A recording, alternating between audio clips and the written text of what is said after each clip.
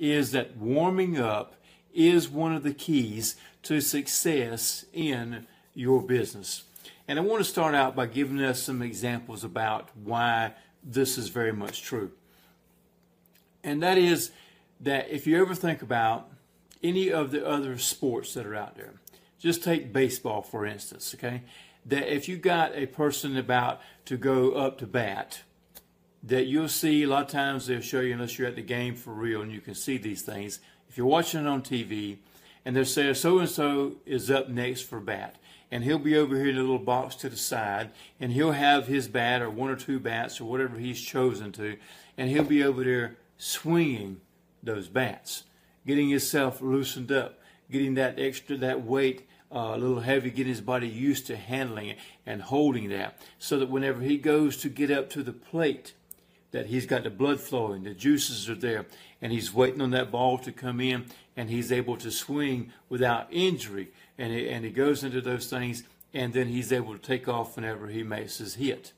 If you take tennis, it's the same way. Before they start the matches out there, they're actually out there, either they have somebody helping them that's part of their own team as they're batting the balls back and forth real easy. They're not really hitting them hard. It's kind of like, let's just get the blood flowing, get my ankles warmed up as I move back and forth, get the backhand, the forehand, and just get all that where you have an association with what you're about to really go and put all your effort out into it for. An example was given one time about a drummer in a band, and before he started going on stage, he said that most of the time, whenever you go into a concert, that the songs, the first 2 or 3 or 4 songs that they play are really not all that good, even though they've been playing them for years or decades or months, whatever it might have been. That because they're not really warmed up.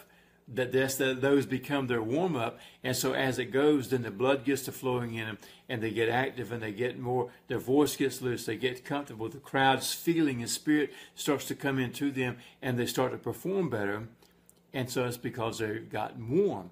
Well, this guy that was talking about this said that he had learned to go ahead and do a few things before he got on stage to help get him warmed up so that he was automatically better whenever he started.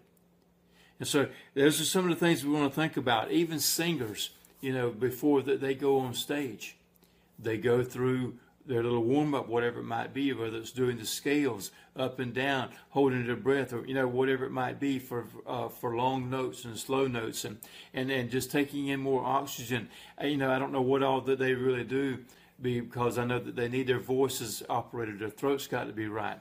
As many of them have, I'd say it was Phil Collins from years ago that one time put off a concert because he thought he had strained his voice, and so he would not perform.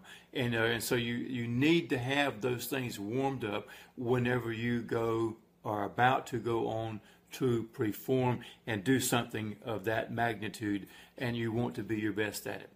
Now, having said all that and gave us those few examples of things that I think that people really can resonate or associate a warm-up with, asking then, how does this apply to our business, the business of marketing or whatever it might be that you're doing? And I'm just going to say marketing because that's what I'm into, and that's what I think that we all are into in one fashion or another, is sales, if you will. And so one of the things that we can do, let me give us a few examples to get warmed up. In this business, you have to do copywriting, or you have somebody do it for you. It depends on your level and where you are. But that copywriter, if you're about to sit down and do copywriting, you're about to write a script, whether it be a sales letter, whether it be an ad, whatever it is, 2 things have to come into play. First of all, you need your mind. And I point to my brain. Our minds are everywhere. But we need to get the thinking process and the creative juices working, because if you just sit down, people just hit you on the spot and they say, well, what would you do about this? You say, I don't know, I'd have to think about it. Well, you're not warmed up. If you are warmed up, and you've seen other people with interviews, that into the interview, if they get asked a question that's right off the cuff, then they have an answer because their mind is working towards that thing. Okay, so if you're copywriting and you want to get your brain warmed up, your mind kicked off, then start out by reading other people's ads that have been written, right? Some that you wrote before. Go pick out some big sales letters that have been successful and read through those to get that mind working, to see where all the things that happened in it, would have been true. And then, if you're physically writing, if you're going to physically write, get you a pen and paper and sit down and write these things out, which is really helpful if you do, then you want to have your hands warmed up. You want to have your muscles warmed up. And so you may do some stretching on your fingers to get it back and forth. I know that when I sit down a lot of times, if I'm going to write something out for a while, if I'm going to be there a little while, the hand starts cramping, and you put the pencil down and you start pushing them back, and you start doing this, to get the things loosened back up, and you pick the pencil up and you go back to it again. If we do that in the beginning, that helps to eliminate some of that. I've also found that if you're going to be sitting down while you're doing the writing, one of the things you might do to keep the blood flowing or get the blood flowing is you might indeed do a few push-ups. You might do a few squats. It depends on what you're capable of doing, but do some kind of movement. It might even just simply walk around the block or walk around the room to get the blood operating top to bottom in your body so that your whole being is warmed up as you sit down to take care of those things and to write those things out on your paper.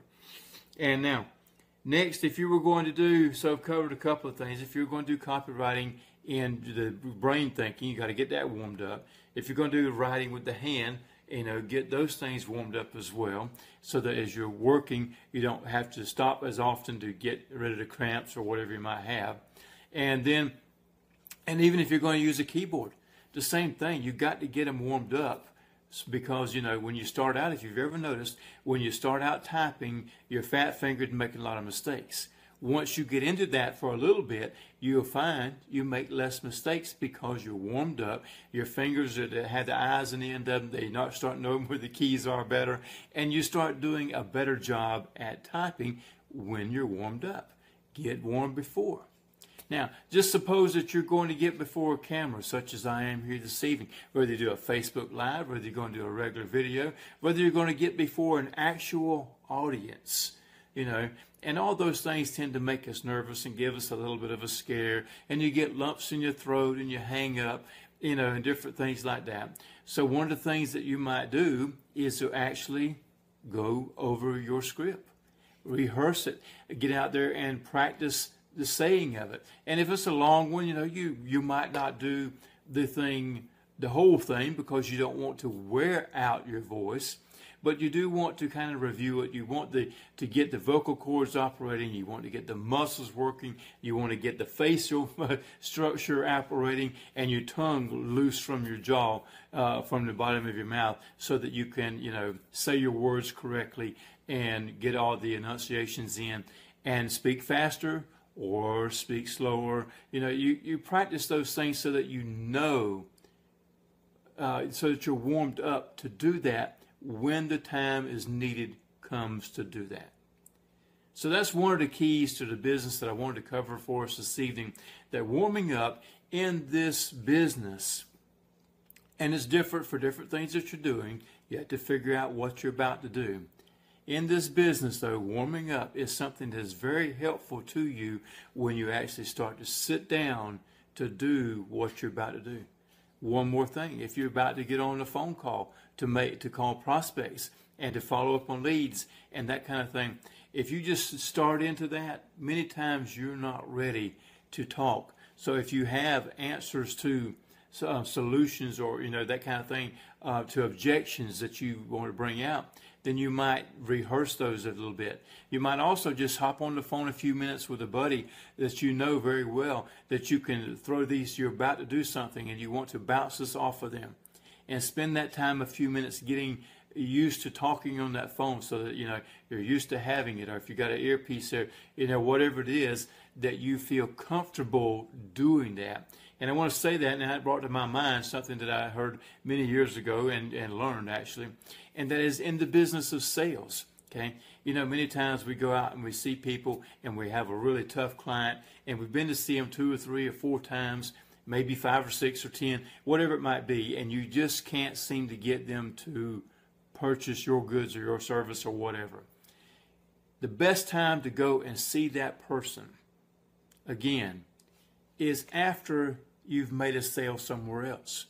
You know why? Because now you're warmed up for the big guy, okay? So when you make a sale over here, immediately leave that job, leave that place, and go to this person, because at that point you're really motivated, you're really jacked up, if you will, because you've just accomplished something good over here. Because making a sale anytime, my friends, is a super warm up for the next one.